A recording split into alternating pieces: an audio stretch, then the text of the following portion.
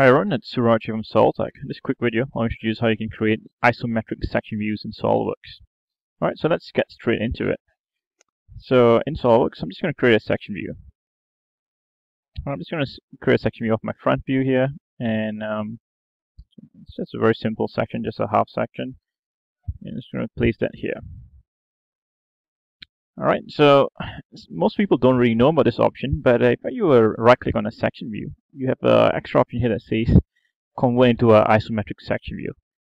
By selecting this option here, SolidWorks will automatically convert your current section view into an isometric section view.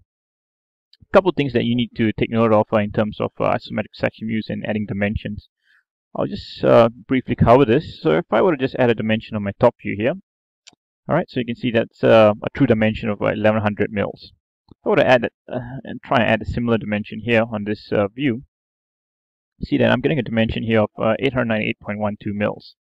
So why is there a discrepancy? This is because this dimension here has been set to be a projected dimension type. So essentially it's being projected from the orthogonal position, and if you want to convert this into a true dimension, what you need to do is you need to click on this drawing view. So I'm just going to click on this drawing view one more time. And under section view AA, you can scroll down the list and you'll have your options here for dimension type. This is where you can select the true dimension type instead of a projected one. So if I click on true here, give me a message here that says that the dimensions will be deleted, and so any previous dimensions will be deleted. So I can just say yes to that, so that's fine.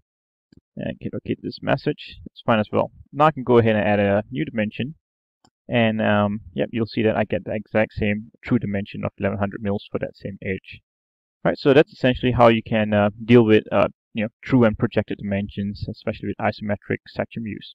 Something else that might come in handy as well is you can now edit this section line. So by editing this sketch here, and I can say, all right, now this one like a little smaller section here, and all you need to do now is you need to rebuild your drawing, and you can be assured that the section view will update itself. Alright, so that's pretty much all I wanted to cover in this video. I hope you guys find this tip beneficial. Thank you.